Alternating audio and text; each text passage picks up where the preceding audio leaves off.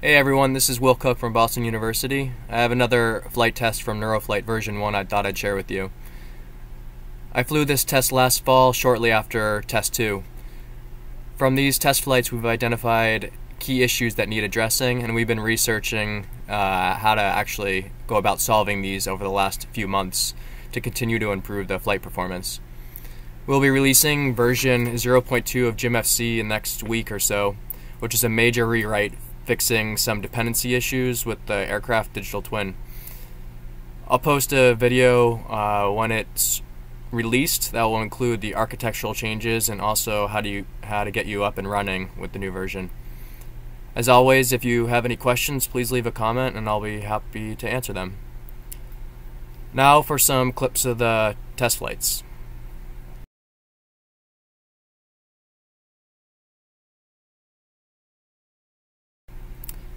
In this flight, I'm further checking for instability issues and trying to identify states in which the neural network performs undesirable results that I first noticed in flight test 2. One issue that can occur is some pretty aggressive drifts when throttle is at min during dives. This half roll was not caused by actual pilot input provided by me. However, this isn't entirely unexpected, as the simulation results did indicate that the neural network would actually cause drifting, but it seems to be more exaggerated in dives, which is probably due to external disturbances acting upon the quadcopter body. So as we're in a dive, we have additional air resistance on the quadcopter that just is not simulated. Maneuvers that did match closely to simulation were max velocity flips and rolls. A key observation is that the reward system we used during training appears to create controllers that are more accurate at faster velocities. This could possibly be due to the lower velocity maneuvers are more sensitive to differences in the reality gap. That is, the gap between simulation and the real world. A second issue occurs during high throttle, in which a counter rotation is introduced. This behavior isn't that surprising, though. During training, the agent has no concept of this throttle no concept of the throttle value.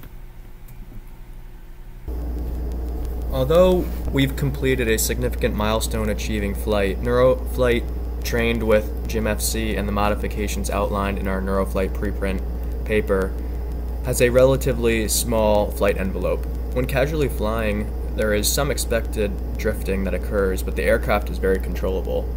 Our current research is now focused on expanding the flight envelope and further advancing the performance. As for a summary of the flight test, we found that drifts occur when the angular velocity is at 0 degrees per second, and also when there is a zero throttle input. However, from our simulation results, this was expected behavior. Additionally, we found that high velocity rotations that are performed at zero throttle, for example, this would be equivalent if you were in, say, air mode, were quite accurate, and this was also expected from our simulation results.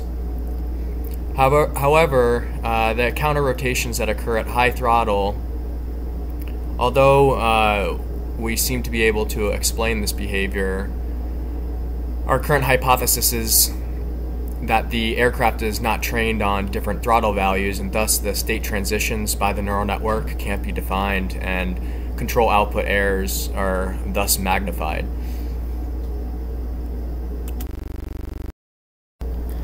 If you haven't come across it already, the quadcopter to the right in the slide here is the one for our Neuroflight evaluation platform, and you can find the whole build list at the Rotor Builds link. Those of you working to reproduce the results from the Neuroflight paper expect to see similar results as I've described in this video. For the issues I've previously discussed, we've stopped test flights with the current version and begun working and researching methods to improve performance. I've listed some of the challenges and research areas to pursue for those looking to do research in this area. The first is transfer learning. How can we improve the transfer of learning from a simulated environment to the real world? One possible method is to reduce the gap between the simulation and physical world, sometimes referred to as the reality gap. Next is online learning in resource-constrained environments. It's well known that offline learning alone will not be sufficient. The methods we've currently developed thus far have only been for offline learning. That is, we first create a controller and then we compile it into the flight controller. As we have demonstrated, these methods allow us to give the controller basic knowledge and achieve flight. However, the aircraft operating region will change and the aircraft parts will degrade over time. The controller should ideally update itself in real time. In control theory, this really has to do with the robustness of the controller and at what point will it be necessary to adapt the controller. In our context, when should the neural network weights be updated? This problem is further compounded due to the limited computational resources available on the aircraft. Next, we have reward engineering. Reward engineering defines how the flight controller will be created and thus is one of the most important research areas to consider. However, reward engineering is a major headache. The reinforcement learning algorithms will optimize the controller to whatever you specify, and most of the time it's not what you intend. The Neuroflight paper goes into this in a lot of detail. The reward system we use in these test flights is documented in this paper as well. However, it's far from optimal and there's a lot of room for improvement. Next up, we have neural network architectures. How many layers and nodes should we use and what activation functions are best?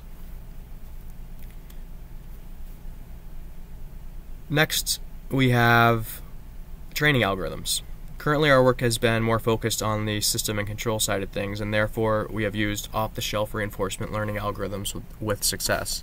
However, it's possible a domain-specific training algorithm would provide far better results.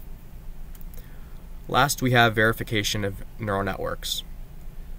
A neural network is essentially thought of as a black box because of its numerous complex connections. Thus, it's not simple to understand why the neurocontroller output the value it did.